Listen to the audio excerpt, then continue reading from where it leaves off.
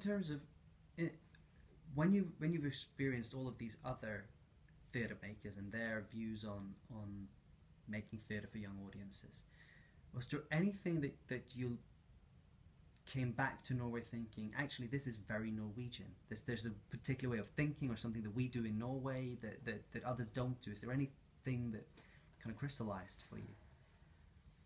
Det blir veldig synlig at vi utvikler lite nytt for både barn og ungdom. Det klart man ja.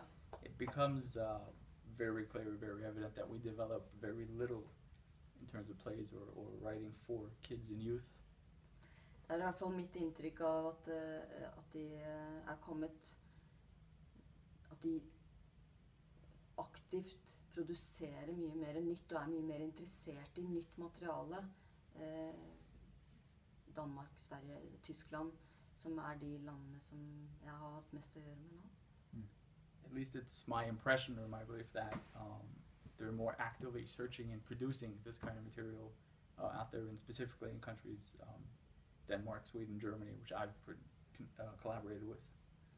Men det klart det skjer veldig mye I skolesekk I Norge som man ikke merker noe særlig til offentlig. Det synes jeg et stort savn. But then again, there are lots of developments and a lot of things happening in the Arts for Schools program in Norway, which unfortunately you don't feel the effect of in the public Norway or public sector. Fordi dette bare blir spilt for skolene og ikke for et åpent publikum. Because these pieces are only performed for a school audience in schools and not for an open audience at a theater. What about things like themes, subjects, how brave you are in terms of approaching difficult subjects? Are there any differences between the countries in that sense? Jeg kan ikke egentlig svare generelt på det. Men det lille inntrykket jeg har av hva jeg synes jeg så I Tyskland, da, så vil jeg si at de kanskje forsiktigere enn jeg har en følelse av at vi her. Men det ikke så, jeg kan ikke snakke generelt, egentlig. It's hard for me to answer that generally. It's but based on the little impression I have from working in Germany, it seems they're a bit more careful than perhaps I would have thought. Okay, let's go back to your writing specifically, and let's talk about writing for teenagers specifically. Do you you've talked about the fact that you set the plays in their world and in their lives. Now, how do you? But you still have to create that world in a sense. If it's a fictional world, how do you go about?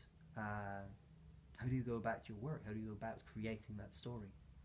Just talk about. Yeah, I'm just curious in your personal process as a writer. I disse prosjektene som jeg har gjort, så finnes det jo gjerne en del rammer I form av antall skuespillere, I form av, fordi at disse stykkene eller forestillingene har jo både turnert I skolesekk, men også vært for et åpent publikum. Og når man lager ting for skolesekk, så blir man veldig presis I forhold til hvilke klassetrinn man lager ting for. Og det handler jo ikke egentlig om unnskyld.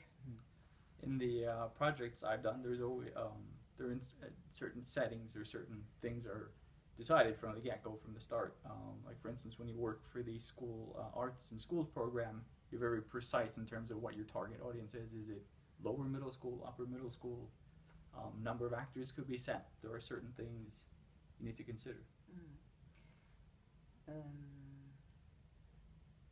Det handler jo ikke nødvendigvis om tematikk, men hvordan man behandler den tematikken. Jeg vil si at du kan jo egentlig snakke om hva som helst, men det måten du snakker om det på. That doesn't affect the theme of what you're writing, but it affects how you write about that theme or how you touch upon that theme. Men hvis du spør hvor jeg begynner, så er jo det gjerne med å finne en hovedkarakter som har et dilemma eller en situasjon som er en utfordring. Og hvis jeg har den, så føler jeg meg trygg, og da kan jeg liksom hive meg litt utpå. I start with finding a lead character for my stories, a character with a dilemma or a certain specific situation, and once I find that, once I have that, I get a freedom and I can start my adventure of writing beyond that. You're talking about the dilemma, and you're talking about creating a problematic situation for a character. Now, from that seed, like actually, practically, how do you go about creating, then the full story towards whatever resolution the story is going to have? Do you plot out the scenes? Do you just write, from the first scene and out? Do you brainstorm? I mean, how do you actually go about your writing process? Det egentlig veldig forskjellig. Det klart, når man gjør bestillingsverk, så man ofte tvunget litt, på godt og vondt, men faktisk mest på godt, til å beskrive hva man tenker å lage før man egentlig har gjort det. Og sånn sett så blir jeg da tvunget til å lage en slags handlingsgang som går fra A til Å. That varies a lot based on the project. So for instance, when I do a commission piece, in most of those settings you're required to plot out or write out what you're going to write about before you actually write about it.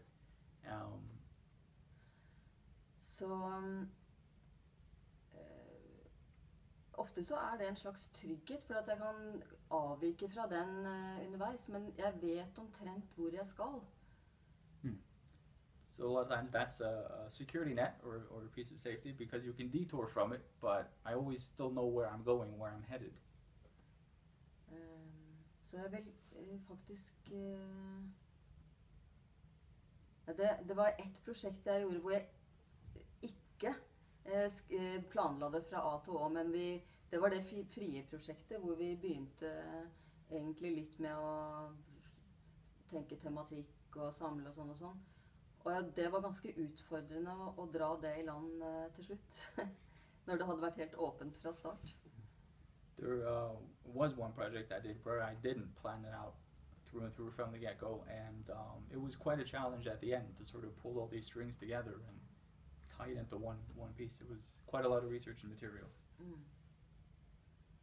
Så, ja. Det klart at de rammene som man ofte har på institusjoner i forhold til antall karakterer og sånn, eller i forhold til antall skuespillere da, det jo rammer som til stor hjelp, synes jeg ofte. Spilletid og aldersgruppe og antall skuespillere.